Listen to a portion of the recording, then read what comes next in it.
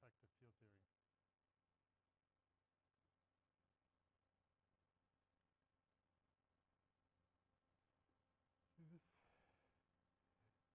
This is a section that doesn't have too many great textbooks on it.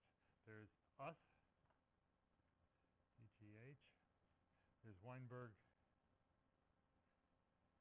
quantum field theory book, but it's scattered throughout there. And for the weak interactions, there's Georgi's weak interaction book. Are the only ones that really do a pedagogical presentation of these. Nevertheless, it's a big topic. It's basically effective field theory is quantum field theory with the relevant degrees of freedom.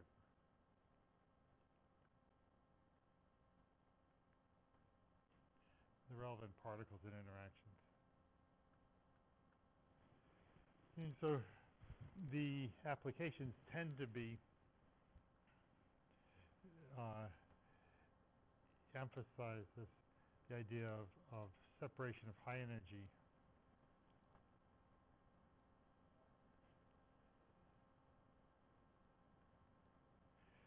from the low energy that you're working. And the basic insight is that the relevant degrees of freedom are only the ones that you produce at that energies.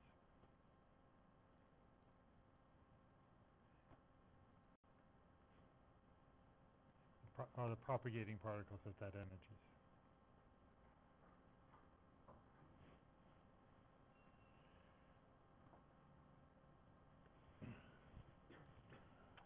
Okay, and a little bit of history is just so that you know the context. I mean, that's why I gave out this Weinberg article. It has some of the history in it. But basically, the 30s through the 50s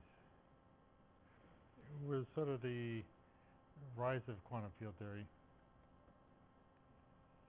You know, you start off trying to quantize photons, and then you build up the formalism.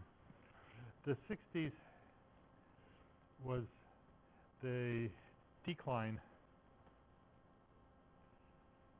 of quantum field theory, and people moved away from it for a long time. It wasn't really clear that you could use it to calculate anything, and mainly it was things having to do with the strong interactions, because things like the neutron has a G factor of minus 1.91. It doesn't have anything like the Dirac equation, which says it should, and if you tried calculating with that, it's non-renormalizable. You get into all sorts of troubles. So there was a serious movement away. The 70s, however, then was the triumph of renormalizable.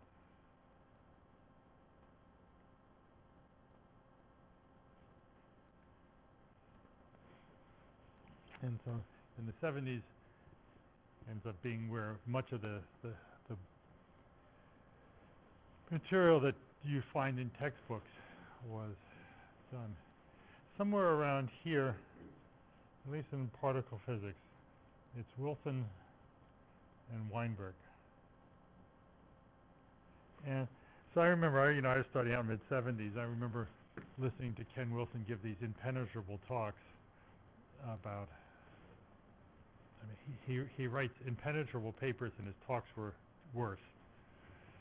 And so, of course, after he gets a little bit older, he decides that since he's so bad at presentation, he should go into the research of teaching education, educational research, which is what he did.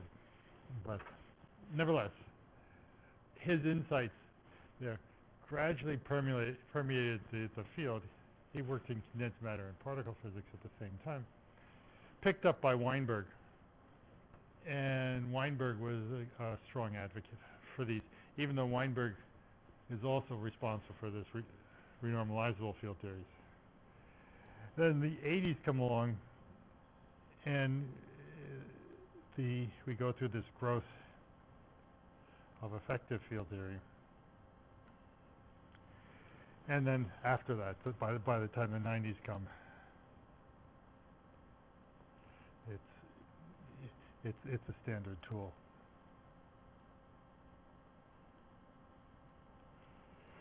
Okay. My pathway is the following. So what I'd like to do is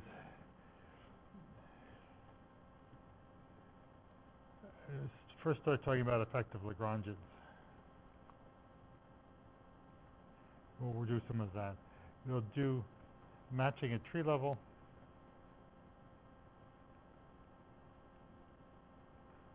Where it's easy. We'll do matching at one loop where it's not so easy. And my big examples are going to be QED and the linear sigma model. And this matching of the sigma model to one loop is a calculation that I'm trying to finish up for the book, the revision of the book. This class goes so fast that I'm not sure I'll be finished with it, but at least we'll be able to do a qualitative matching. I hope to have the actual quantitative formulas done by then, but we'll see. Okay,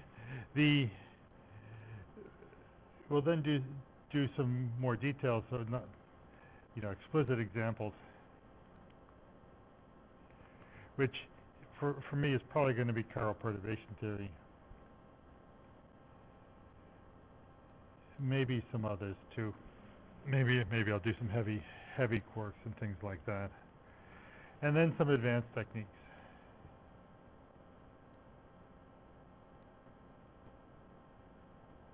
I want to come back to Wilson.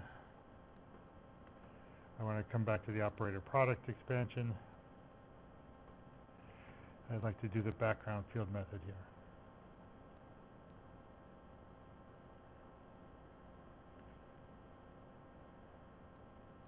Okay, so it's hopefully a complete description. Okay, we've started off with this concept of effective Lagrangians.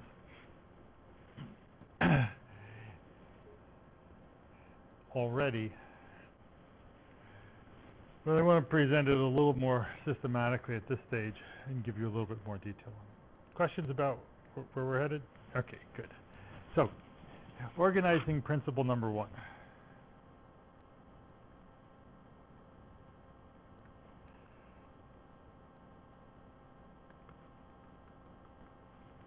Is locality. This is the part that we've been exploring a bit. It basically follows from the uncertainty principle, delta x delta p is 1. Implies that the range of some interaction goes like roughly 1 over the energy difference between where you're working and where this interaction occurs. And we saw that in propagators.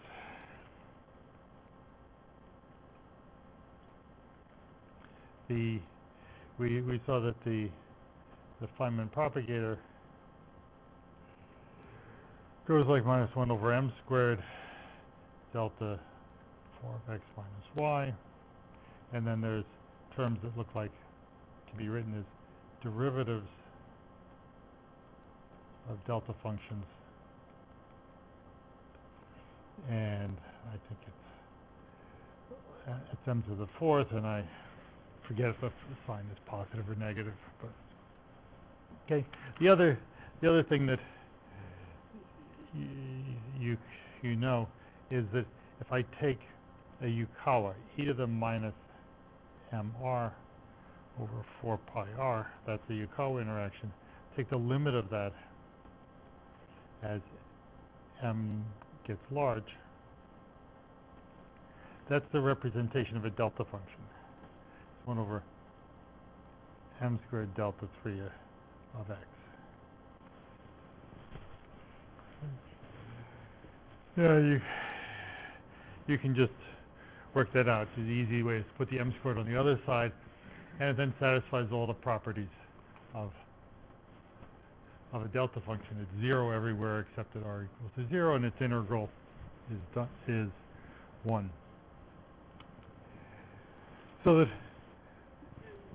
all of these things tell us that the exchange of heavy particles is local.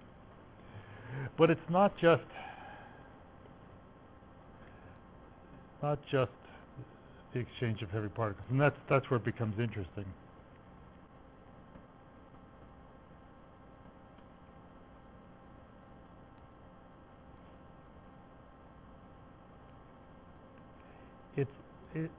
In principle, it's also the high energy parts of loops.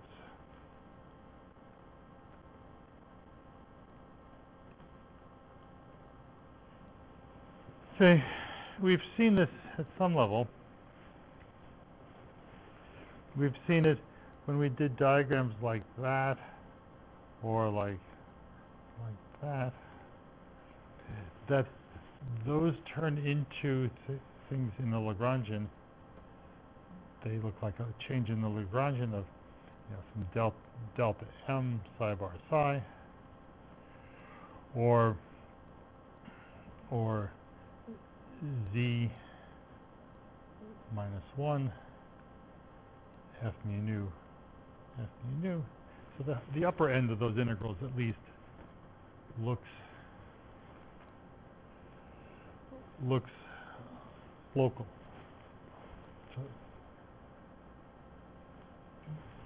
But it's even, and so let's just, but I'd like here, let's imagine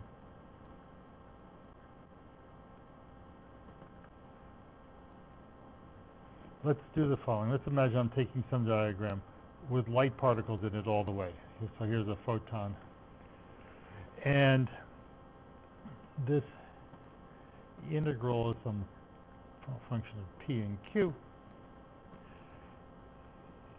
It has an integral d4k, 2 pi to the 4th, propagators,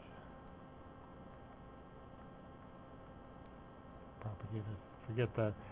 But let's explore how it can depend on the upper part of the loop. Okay, so let's put a cutoff.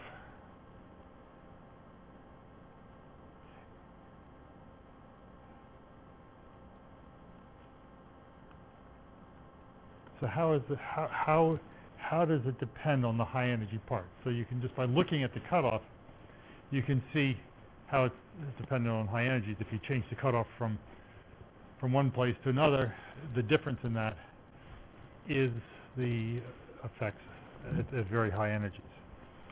Well, we know that this goes like log lambda, this particular diagram, plus a constant, plus in general there'd be some function of p and q, which is independent of lambda. And then there'll be things that go like q squared over lambda squared plus p squared over lambda squared plus etc. Okay, so that's just general. We see this, we know, goes into renormalization constants.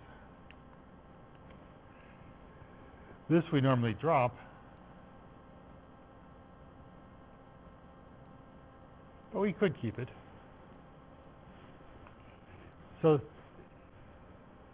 the dependence on high energies has come down to two things. It's come down to renormalization constants and these suppressed powers.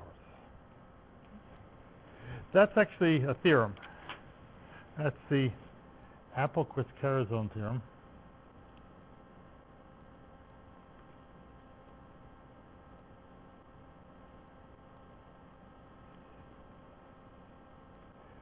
Or the decoupling theorem.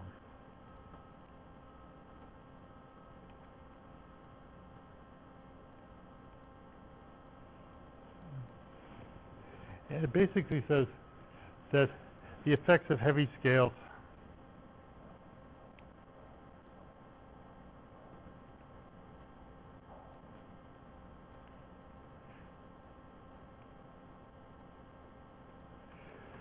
appear as renormalization constants or renormalized parameters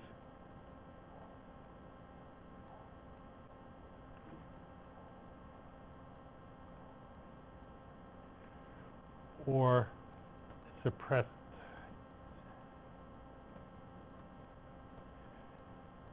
by powers of the heavy scale.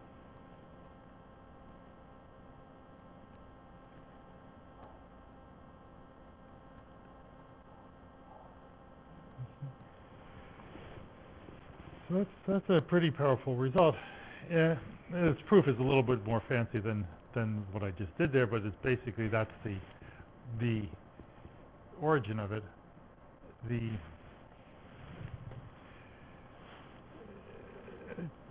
calculation, you either have to get something that it ends up being local and like a term in the Lagrangian, or like these suppressed pieces. Okay, so it's decoupling because basically heavy stuff decouples.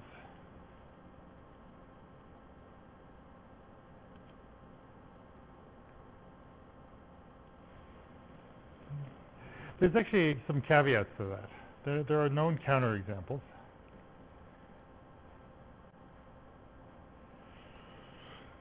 And the one that I think is the most telling is let's imagine that taking the top quark mass to infinity. Okay? So that if I take the top quark mass to infinity, it sounds like it should satisfy the Appel-Quist-Carazon theorem, but it doesn't. And it doesn't because this limit breaks the symmetry.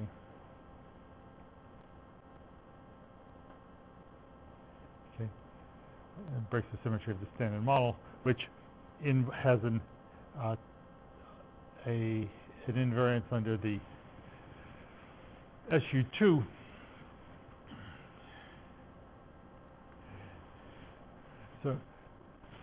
So top sits in an SU2 doublet. The top and the bottom, which under this is not being taken to infinity at the moment, are partners. If you throw away one of the partners, you decouple one of the partners, you will end up with divergences that can't be absorbed.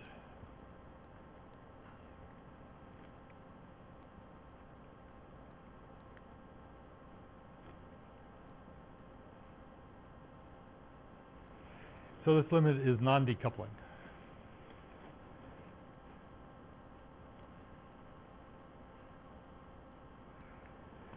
Okay, and the way you see that in real calculations is you do some calculation. Let's imagine the WZ mass difference. MW minus MZ over MZ squared. There are things that go like M top squared that are in that calculation. Not like Appel-Quist-Carazon would say, which is 1 over M top squared. Appel-Quist-Carazon would normally say that it should decouple so it goes like 1 over M top squared. It doesn't, it grows. And it's because it breaks the symmetry. The other example is also in the weak interactions. Higgs goes to infinity. And that's basically because the Higgless theory doesn't make sense.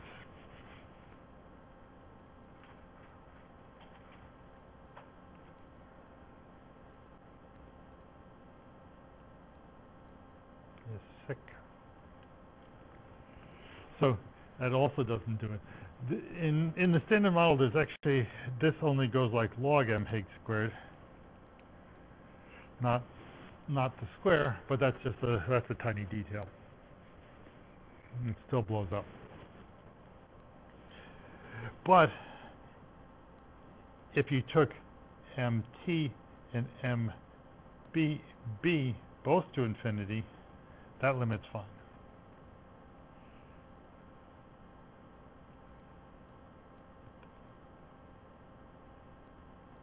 Okay, so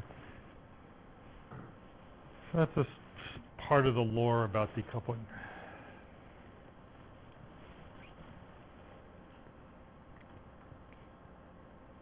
Okay.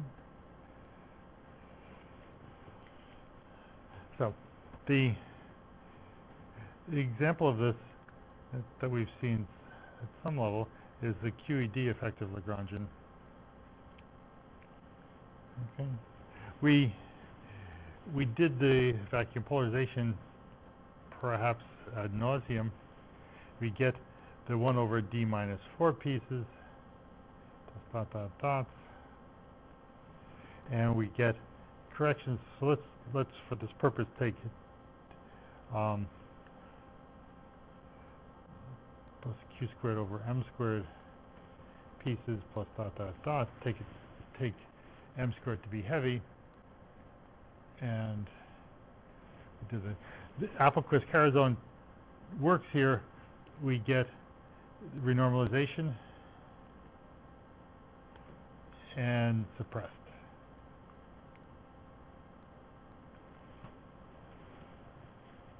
Okay.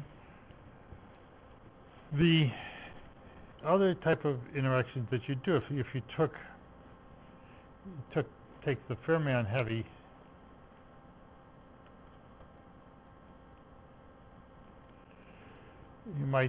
you have other diagrams that could look like this. So there's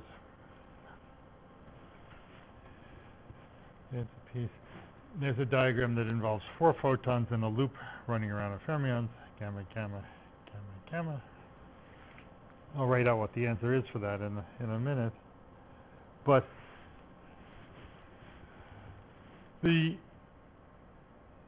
that piece is finite. And so there's no renormalization. Okay. You can sort of do it's actually not completely trivial. Actually, let's see if we can do it. How do we know that's finite? It's actually not trivial. I don't have all the formulas to make the argument. But this has 4 fermion propagators in it. Each one goes like 1 over k slash. There's an integral d4k. Starts looking like it's divergent, doesn't it? It's integral d4k over k slash. If this were not gauge theory, in fact, would be divergent. If you did the same thing with scalars, this be a scalar, actually, scalar is that one, and these be fermions. Select the sigma model. That would diverge. Okay, it's made finite here by the fact that by gauge invariance, the numerator has to have various powers of momentum q. So when you dot any of these momentum into it, this thing has to vanish. So the numerator has to have some powers of q. It can't just be a constant. The rest of the diagram then has to end up going like, so you pull out those factors of momentum, and then the rest of the diagram turns out to be convergent. It's not a particularly easy argument now that I think about it, but it's true. Okay, and it rests on this fact that the numerator has to have a lot of powers of q, so the rest of it, the powers of k, can't appear in the numerator. There has to be then, by dimensional analysis, more powers of k downstairs in the end. It's a little. All right, I don't have the formulas to make that completely satisfying, but it's finite, I'll write the effective Lagrangian for it. There's then it ends up going like 1 over m to the fourth. Okay.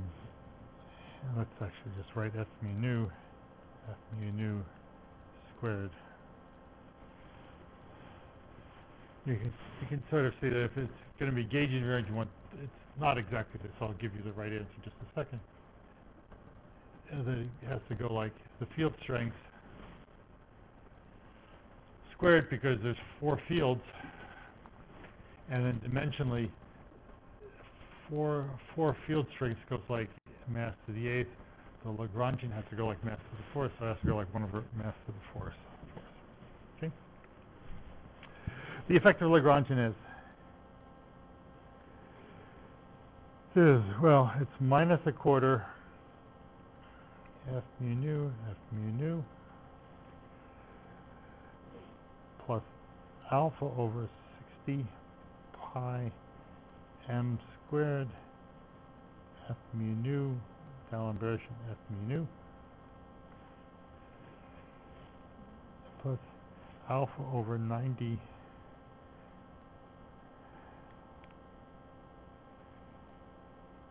alpha. My notes differ in 2 places in it, and it looks like they're both wrong. It has to go alpha squared is what it has to be. Mass to the 4th f mu nu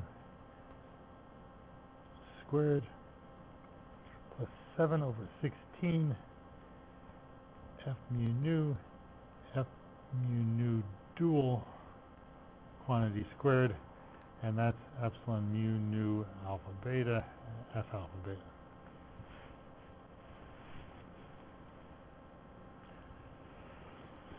Okay. So the first term, of course, is the usual one with the properly normalized. This one comes from the vacuum polarization. That one you've sort of worked out enough that you can see that one. This one comes from the photon-photon scattering. This is the Euler-Heisenberg.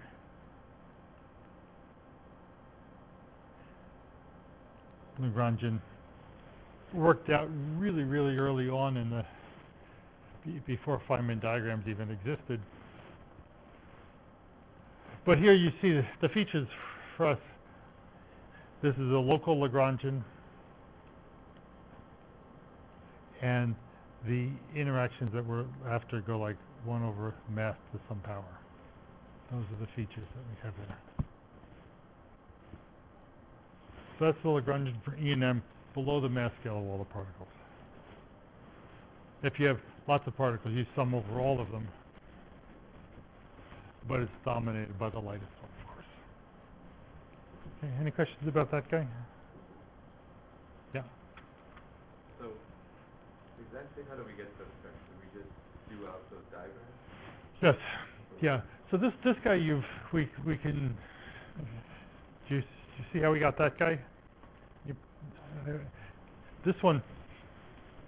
I can do that one because I have all the formulas for that if you want.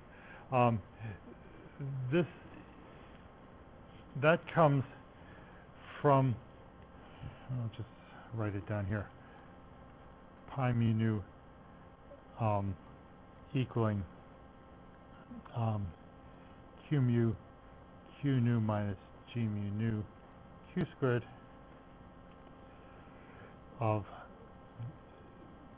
the renormalized piece, which I actually have alpha over 3 pi, 2 over 4 minus d plus a couple logs, log 4 pi log gamma,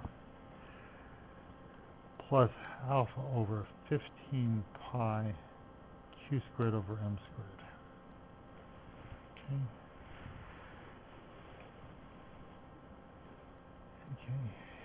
So what we'd like to do is to then replace this thing by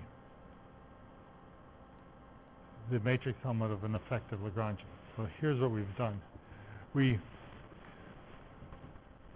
This piece here looks, the first piece looks then like that's the matrix element of F mu nu, F mu nu. If I just take the matrix element of F mu nu, I get this Q mu Q nu over M squared. It's actually that divided by 4, so this looks like alpha over 12 pi times the 2 over d minus 4 type stuff. Okay. When I take this matrix element here, there's a factor of 2 from this, and then there are 4 terms in here, of which it's 2 times these 2 when you take the matrix element. That part in front of the brackets just came from those alphas. That's right. So taking the matrix element of this gives you this. So what you're doing is you're matching this matrix element to this result. I got it. So you're just keeping the field part, but you're integrating out the fermion part. That's right. That's right. So the fermion part's now removed from the theory because it's heavy. The relevant degrees of freedom here are only the photon. So we're writing the effective Lagrangian is written with only the light degrees of freedom. The heavy stuff no longer appears. But by writing it out, the effective Lagrangian, you're capturing the residual effects of the heavies.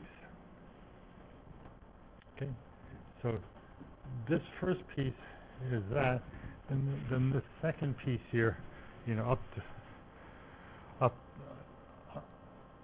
I'm not sure I'm going to get the sign right, but it is what we had up above there is the alpha over 60 pi. Again, the factor of 4 from the permutations of taking the matrix element F mu nu box. F mu nu. I actually think I think this and this signs are correct, but I'd have to think about it a little bit better to get the signs. So, yeah, actually, so yeah, it's worth figuring out. What did we do? We did a one-loop calculation in the full theory. We wrote out an effective Lagrangian in the effective theory, and we matched the coefficients. Okay, so that's actually our first example of matching.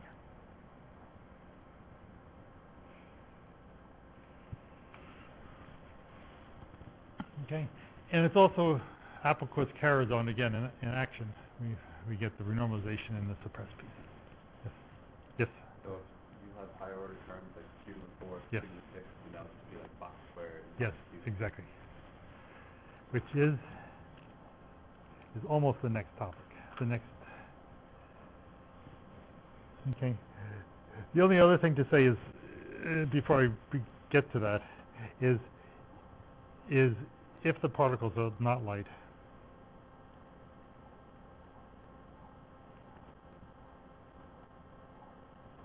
not heavy,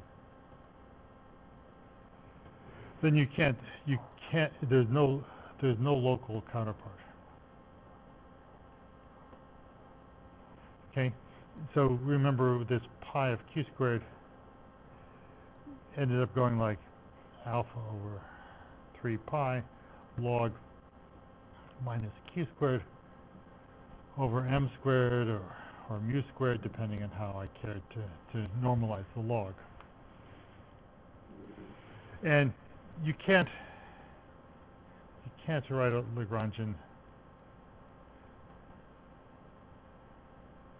to something like that might go like F mu nu log box F mu nu, because there's no natural limit to that. You know, this is ill-defined. Box can be positive or negative. When acting on these fields, depending on q squared being positive or negative. Log then picks up imaginary parts. Imaginary part in the Lagrangian would destroy hermeticity. So that's just nonsense. So you have to then include the light stuff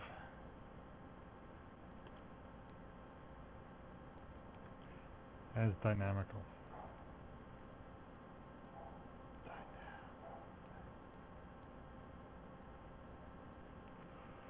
All right. So that's the second principle is what we were just saying.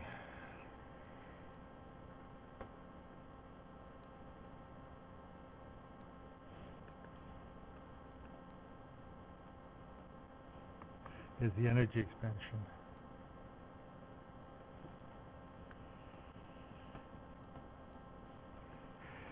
The example that we were doing there, if you calculated it as we said, it goes like q squared over m squared plus q to the fourth over m to the fourth plus dot dot dot. Likewise, when we do propagators, if we did the exchange of a w, that goes like 1 over mw squared 1 plus k squared over mw to the fourth and mw squared inside there. If we're working at 1 GeV over mw squared, it's about 10 to the minus 4. So that we're not too interested in the higher order terms. So we do treat the higher orders as perturbations.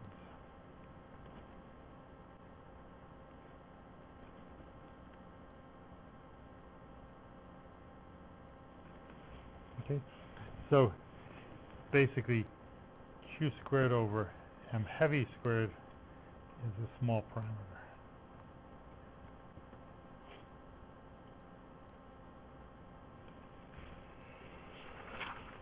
Okay, so what I'd like to do is now we're going to spend a good deal of time on the sigma model, because we can do everything by hand here. So the sigma model, remember, it's a renormalizable theory. We have good control over it.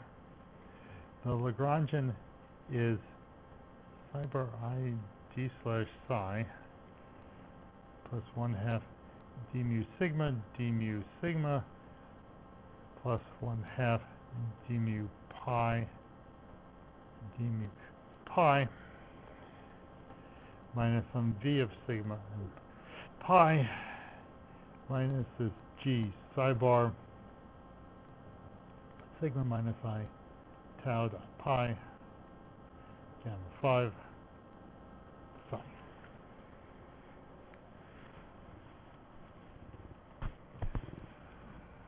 Okay.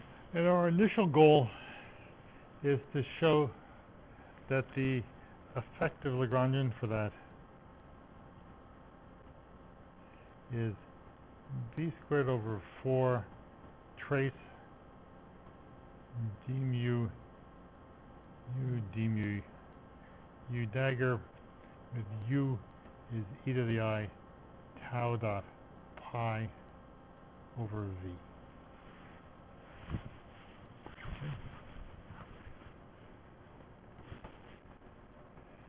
So this is where we want to get to.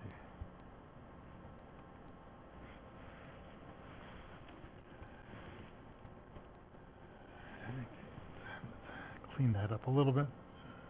There we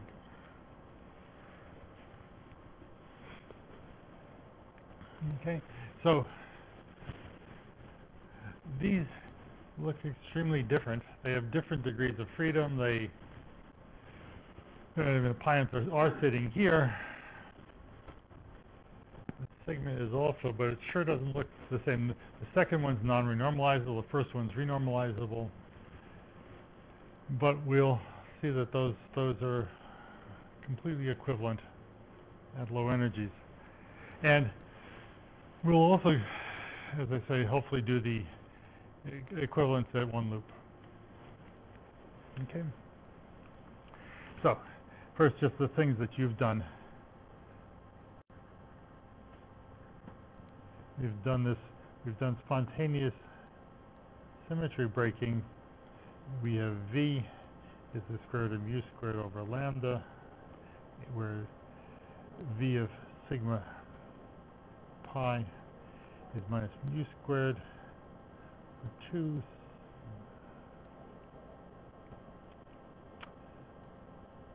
minus mu squared over 2 sigma squared plus pi squared minus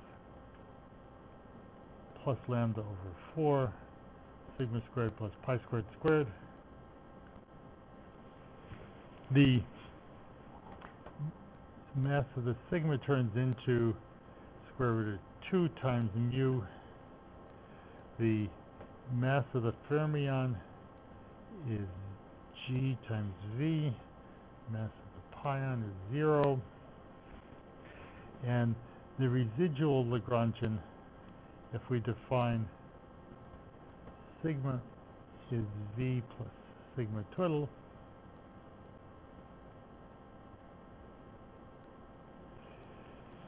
is lambda V sigma twiddle squared plus pi squared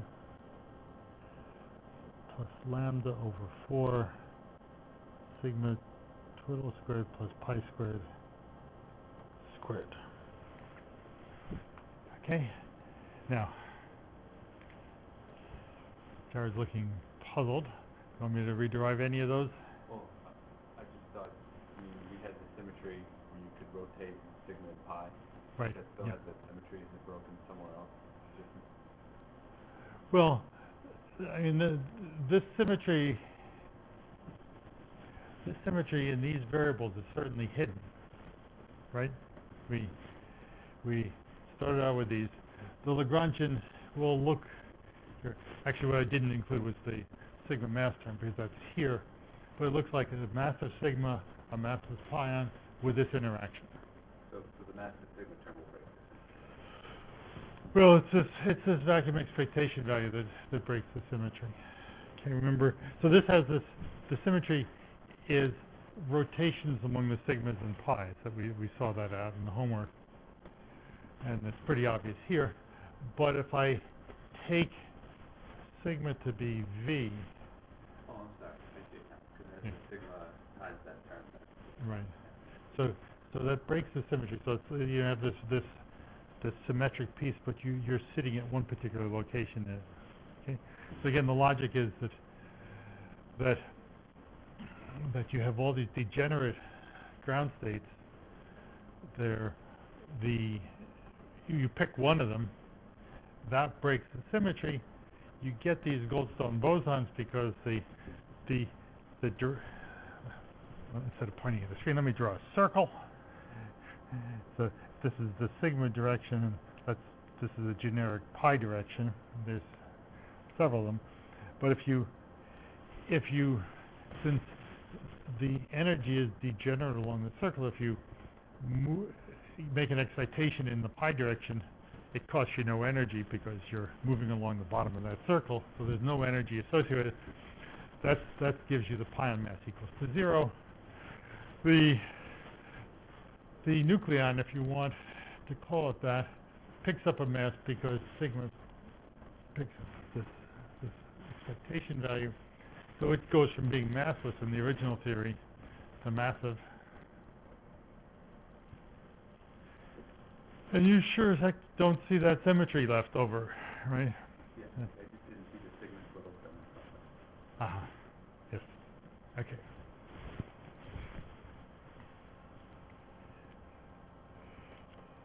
Okay. So you also rewrote this using sigma is sigma plus I tau dot pi, which starts getting us a little closer. The Lagrangian then is, well, is psi bar.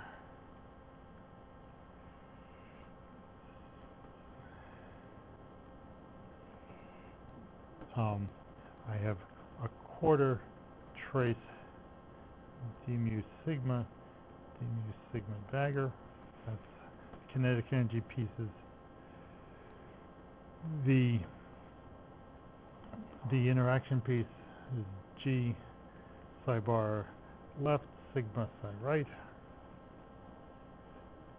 plus psi bar right sigma dagger psi left, and u squared over 2 trace sigma dagger sigma, she's over 4, and minus lambda over 16 trace sigma dagger sigma squared.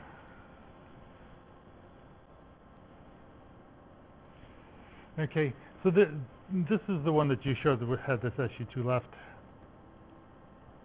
cross SU2 right symmetry.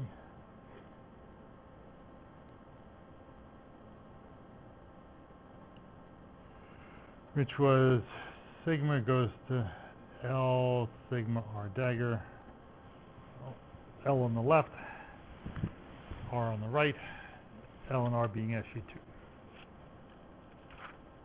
Okay. So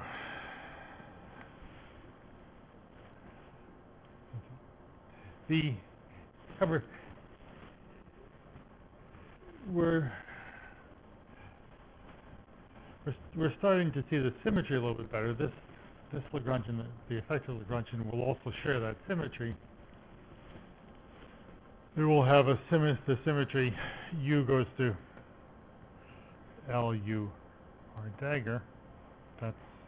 That is obvious from this effective Lagrangian here. If I just do that transformation, I get an invariance. Since that's an SU2 matrix, things work out dimensionally. But the dynamical content isn't clear yet. Okay. The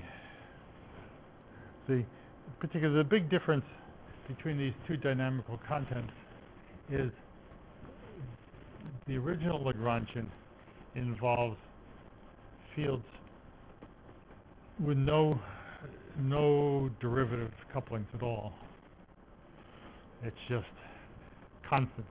So, you know, sigma squared would be lambda pi to the fourth, for example, would come out of there.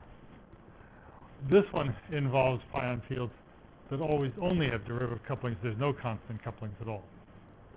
So part of the goal is to get between those. Okay, so let's start our matching calculation.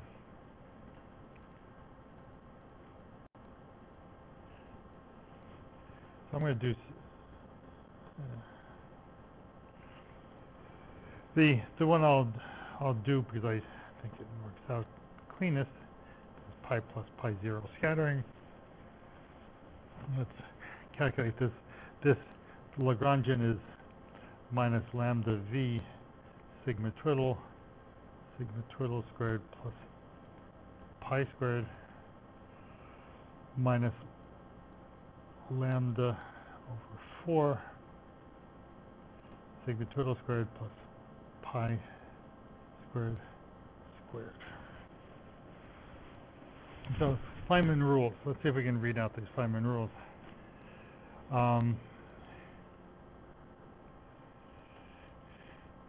Pi plus pi 0, pi 0. All right. Yeah. I was going to suggest that we do this explicitly. It's minus 2i lambda.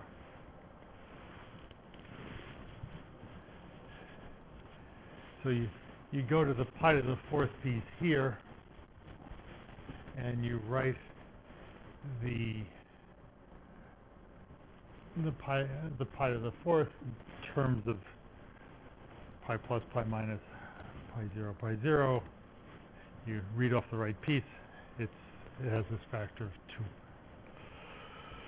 2. Let's try this guy here. Maybe this is easier. Pi plus goes to pi plus and a sigma twiddle.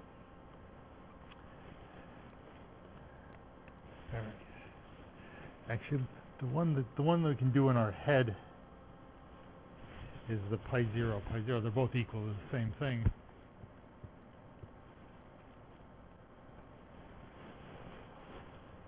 Okay, so let's do it. I've got lambda v, sigma twiddle, pi 0 fits right there. There's two pi zeros, so this turns into minus 2 lambda, minus 2I lambda v. The factor of 2 is that permutation symmetry. The pi plus works out the same. In a way, you know it has to be the same because this is a isospin singlet, so it should be the same for pi plus, pi minus, pi 0. All of them should be exactly the same at vertex. So pi minus, pi plus, pi 0, all are the same. If we did sigma twiddle, sigma twiddle, sigma twiddle, that's minus 6I lambda v. Again, it's the same interaction, but there's a factor 3 factorial from the permutation of sigma cubed, etc. I think if you do sigma twiddle, sigma twiddle, sigma twiddle, sigma twiddle, that turns into minus 6I lambda. Okay, so, but we don't need that at this stage. Okay, if I want to do the scattering, I do P1, P2, so this is the pi plus, P3, pi plus, pi 0, P4, pi 0, plus sigma, pi plus, plus, pi 0, pi 0. This carries momentum q, which is P1, well, it's P1 minus P3, the way I've drawn it. And the matrix element then is minus 2I lambda from the first one, plus minus 2I lambda v times squared for the second one, I over q squared minus m sigma squared. M sigma squared, remember, is 2 mu squared is equal to 2 lambda v squared. Okay. This, if we factor out minus 2I lambda, 1 plus, well, it's a plus 2 lambda v squared over q squared minus 2 lambda v squared. This, there's a miraculous cancellation there. At q squared equals to 0, this vanishes. This is then equals to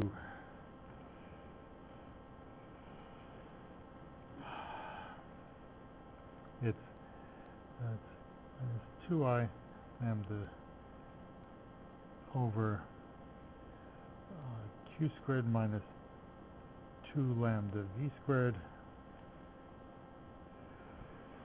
If I rationalize this, it just becomes q squared.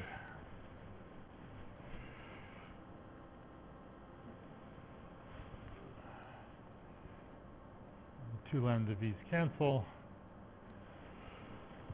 And so it starts off as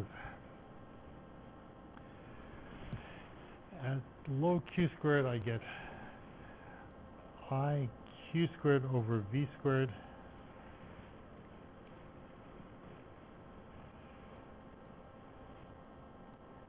and then I get 1 plus q squared over 2 lambda v squared is the next order term plus etc.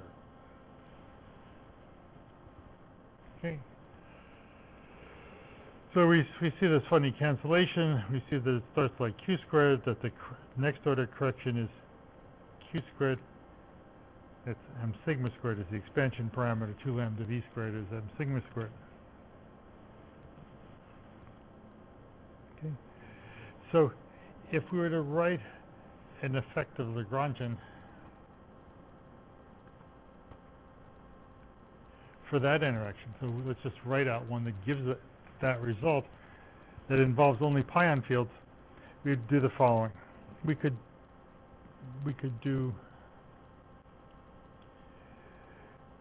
L effective is, well, let me write one and we'll do it.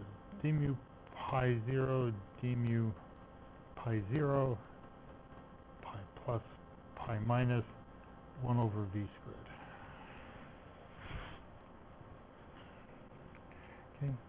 Okay. I've just chosen one. There's actually others that we could do, but let's first make this one work. If I take this in matrix elements, okay, there's going to be the pi plus, pi minus, just annihilate the pi plus and pi minus, that's the same. There's a factor of 2 because there's 2 permutations there. It's then 2. I think I should carry along the minus sign. Let's do that. I get derivative is IP4 in the final state dotted into minus IP2 in the initial state, 1 over v squared. So if I have things right, it's 2p2 dot p4 over v squared, but q squared is, it's p1 minus p3 squared, it's p2 minus p4 squared, that's 0 plus 0 since these are massless, minus 2p2 dot p4. I forgot the minus sign, so this is q squared over v squared. If I take I times that, I get my Lagrangian. Okay? So this is an effective Lagrangian that's equivalent to the first term in that interaction. We'll do the second term also. There can be others too.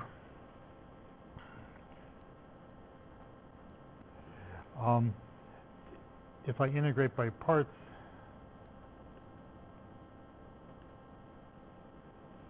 that Lagrangian there is equal to 1 over v squared pi 0 d mu pi 0 pi plus d mu pi minus plus pi minus d mu pi plus. Okay, so I take one of those, I integrate by parts, there's a minus sign flip, and I get that Lagrangian. Or I could have put everything on the other side. I could have made it 1 over v squared pi 0 d mu pi plus d mu pi minus.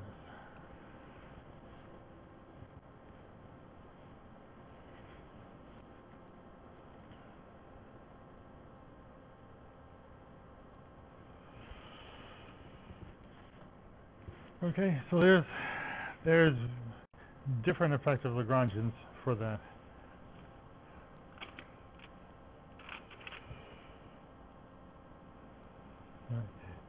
we could do the same thing for the next term in that Lagrangian too, but we'll come back and do that later. Once we have a bit more under our belt. So let me stop there. I'm going to come back next time and do this thing in different representations, and then turn it into this effective Lagrangian that I claim it did by integrating out the sigma. Okay, good. So let's do that. See, people came in late. I have one of these for you. And I had the homework back. Will you come in late? Did I give you? I gave you your homework. Yes, I know it's Max who was late. That's right. Blame the wrong person for being late. Okay, good.